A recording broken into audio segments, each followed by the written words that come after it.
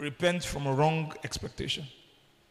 Stop expecting bad things to happen to you. Stop waking up rehearsing for the dangers that will befall you.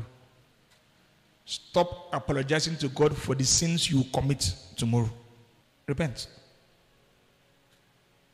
I know the thoughts I have towards you. I know the plans I have towards you, Jeremiah 29:11. Thoughts of good, to give you a future, to bring you to an expected end. Your expectation should fit the plans of God. Not the plans of your father, not the plans of your uncle, not the plans of your husband, but the plans of God. Why am I optimistic? Because God has a plan for me. Repent from expecting bad things to happen to you. No accidents will come upon you. You will not die. No plague shall come to your dwelling place. Stop expecting evil. Stop it.